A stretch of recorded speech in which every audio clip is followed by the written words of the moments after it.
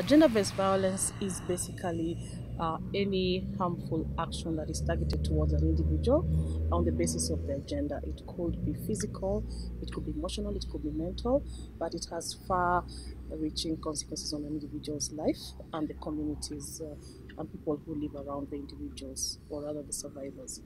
We take it very seriously because we realize there are strong links between gender-based violence and the right to food. So to mark the days, Agroforestry is intentional on creating awareness and highlighting on why it is important for us to speak up against gender-based violence. During the next 16 days, we have our colleagues in the countries and partners who will be participating in some challenges where they will be able to explain to us what GBV means to them, and we'll highlight these stories with the aim of also helping them understand and create more awareness around gender-based violence in the communities. Maybe you can just mention. Since the COVID-19 pandemic happened in 2020, we got reports, especially within our partners, that there's been increased cases of gender-based violence. And this is because of scarcity of resources within the household mostly. This in itself could aggravate the situation.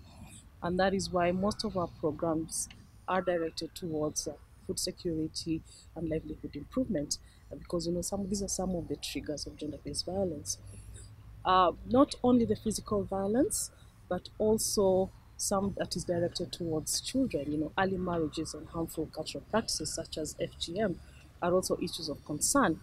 And you'd find, for instance, family could decide to marry off one of their daughters because they do not have food to eat, and they know that at least wherever she goes, she'll get access to food, and whatever exchange that family would get in exchange of the girl, then it means they have access to finances to be able to purchase food.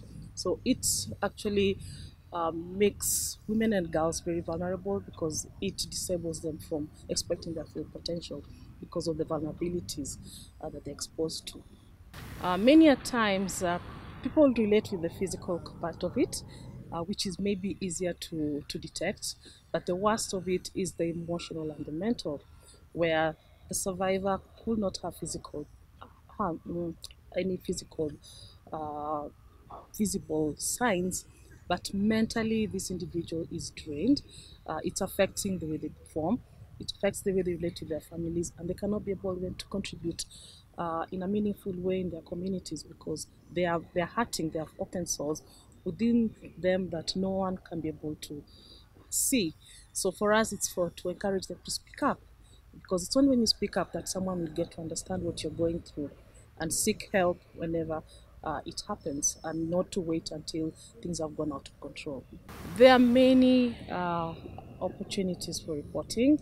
The local police is a first place, but again, people need to be also more informed about what to do in case maybe it becomes more violent, and you try to collect evidence where you need to be able to work with other referral services so that they're able to get that. But also there are toll-free numbers that are now available in all the countries that you work in. There are toll-free numbers that support uh, GBV survivors and victims. It's a bit absurd that society has normalized an issue that is causing untold pain and suffering to individuals. And it's because, again, our social norms sometimes, many times, have dictated how people behave in a society, how you dress, how you relate with people, and the way you behave.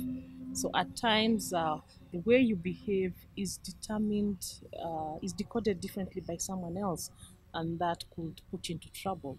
And I think society needs to be more receptive about people and things that render them vulnerable, that they should be able to respect people's rights.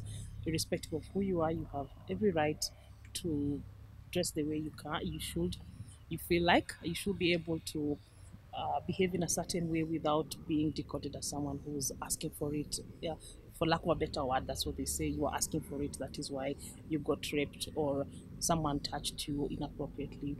And what would you say of that child who grows up in a home and someone else decides that they need to go and undergo FGM? I mean, what did they do to ask for it? Is it because they were born in a family and someone else decided for them?